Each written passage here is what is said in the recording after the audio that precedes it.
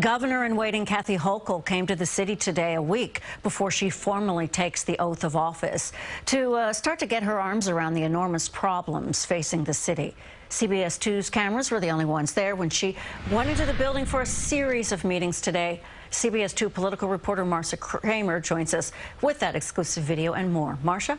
Well, Kathy Hochul's schedule tells a lot about the issues she's concerned about, the people she needs to work with, a sit-down with Mayor de Blasio, an intriguing meeting with public advocate Jumaane Williams. But first, a meeting with parents and educators to discuss how to get kids safely back to school.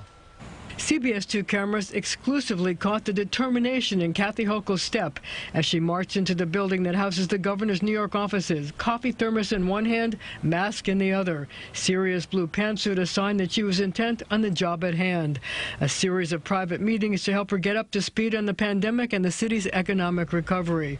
Her first task, a roundtable meeting with parents and educators to deal with the critical issue of reopening New York City schools safely. During his mid-morning press conference, Mayor de Blasio making it clear his message to the incoming chief executive is that despite the misgivings of some parents and teachers, he wants everyone back in the classroom, no remote learning. It's in the interest of children, including their health and safety, their mental health, their physical health, to be back in school. Remote education just could not substitute for the real thing. And while de Blasio and Hochul have a joint interest in discussing ways for the city to recover economically from the pandemic, the mayor said he also wanted to talk about the slow implementation of congestion pricing. He's furious with MTA officials who said yesterday it would take 16 months to complete a required environmental assessment.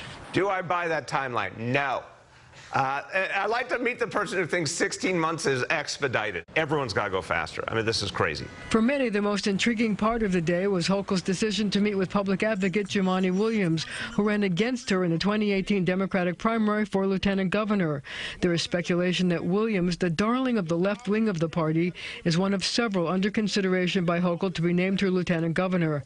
I asked de Blasio about the meeting. I don't read anything into that per se. I think it is smart for her to meet with leaders all over the state. Having a lieutenant governor from New York City makes sense.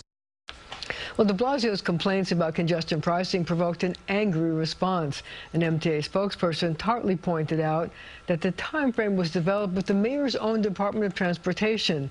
He blamed de Blasio for causing further delays. Now, this may be the first dispute Governor Kathy Hochul will have to settle. Dana. The first of expected many. I'm sure a lot of challenges for her ahead. Marcia, thank you.